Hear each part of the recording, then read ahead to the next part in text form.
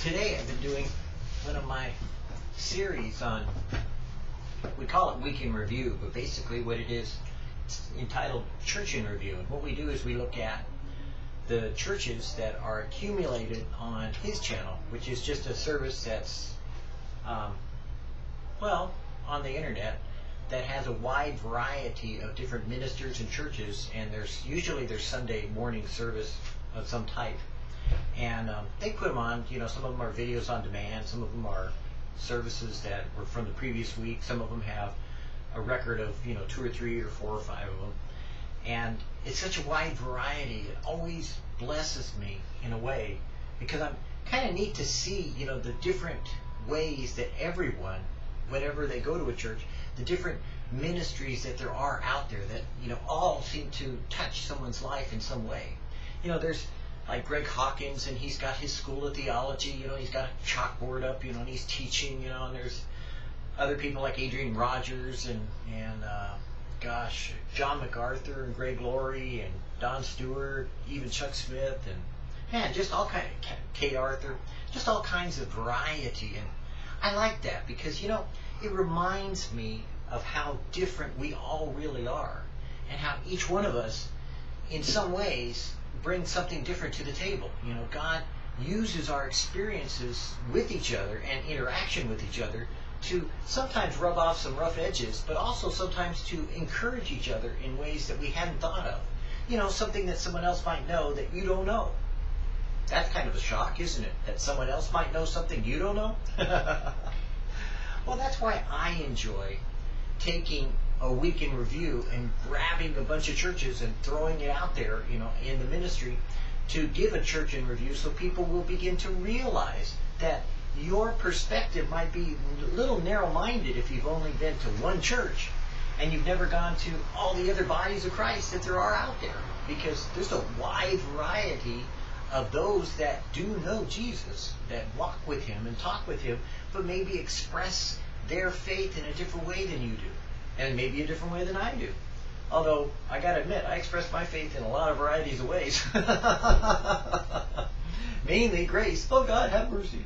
But for the most part, I love that about God, that he has infinitely created creation in such a way that there's such a wide variety that he said and looked at and called it good, that I am sure that in the body of Christ, as we all have many members and each one's individually, separately different and distinctive from each other, that a lot more people are going to wind up in heaven than they realize, and that there's going to be a lot more differences than you can imagine, and that I'm not a universalist, but I do believe that there's a wide variety that God has called unto himself as his children. And I like that. I kind of get excited about that. I kind of get torqued up and tweaked out and just jazzed, as it were, to find that surely God has blessed a lot of people with the knowledge of himself, just by revealing his Son to them.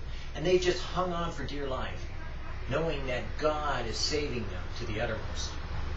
Surely the Lord is in his place, and I knew it not.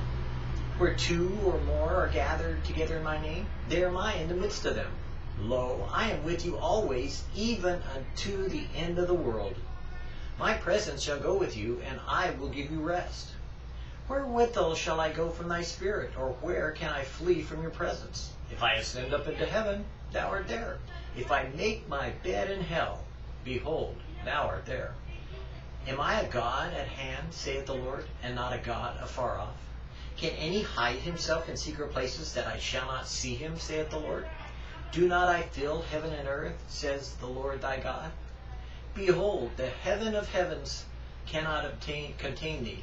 How much less this house that I have built it for thee? Thus saith the high and lofty one that inhabits eternity, whose name is holy. I dwell in the high and holy place, with him also that is of a contrite and humble spirit, to revive the spirit of the humble and to revive the heart of the contrite ones. You are a temple of the living God. As I think about that, that ought to humble us. That ought to make us recognize, ooh, God, you're in me? Even when I'm like blowing it and commit sin?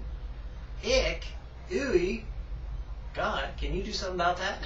Like clean me up? Because frankly, that's disgusting. And it really is, because the concept of a holy God living in an unholy being like you and I really is pretty disgusting. But it's also pretty miraculous, don't you think? It's actually pretty phenomenal, at least as an example of mercy and grace, that we weren't consumed from the moment that he dwelt in us. Because after all, he is holy, so being in the presence of an unholy temple that we are, man, I would think that these dead badger skins that we live in would be like poof, dusted. But because he's made a habitation for us inside of ourselves, he has created this place that is holy in us. And he is making us holy so that we would become holy as he is holy. So we would become righteous as he is righteous. So we would become one in the Spirit as the Father and the Son and the Spirit are one. So when you see the wide variety of believers that are out there that maybe don't see things exactly the same way you do, and yet they know God, maybe it just might be that God is in them too, as well as in you. Now, isn't that a thought? God in them and in you? Imagine that.